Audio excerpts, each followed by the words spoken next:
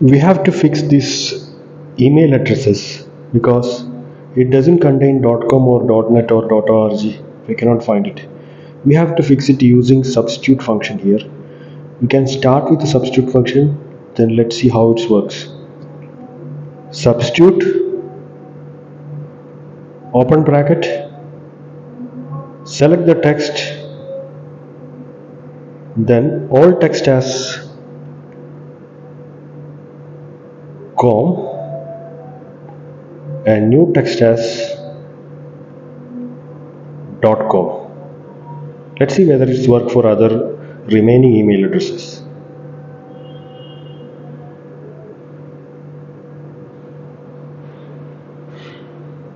Just place an enter. Once it's dragged, only the first row only .com remaining not work because there is no com, there is no .com for the remaining. So we have to fix this using substitute along with write. We can see before starting with this, we can see how write works if you don't know about write. So I'm just writing here, write here. It returns the, when you type write and open bracket and select that text, it will return the rightmost characters.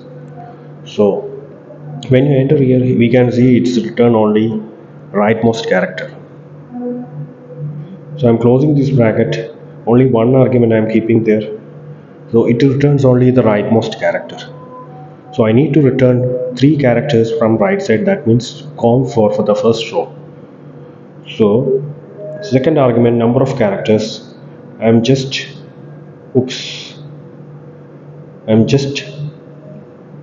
second argument as 3, so it returns com from right side. So we can add this write function along with the substitute here. Starting substitute, open bracket, then select the text and all text as write of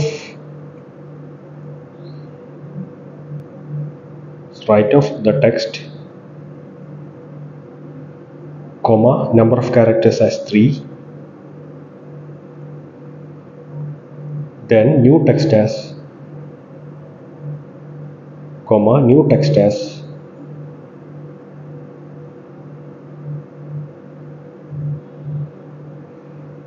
on double quotes,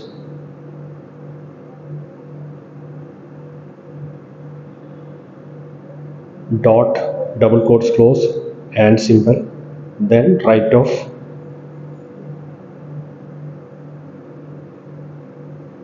select the cell, number of characters as 3, close the bracket, again close the one more bracket, enter it.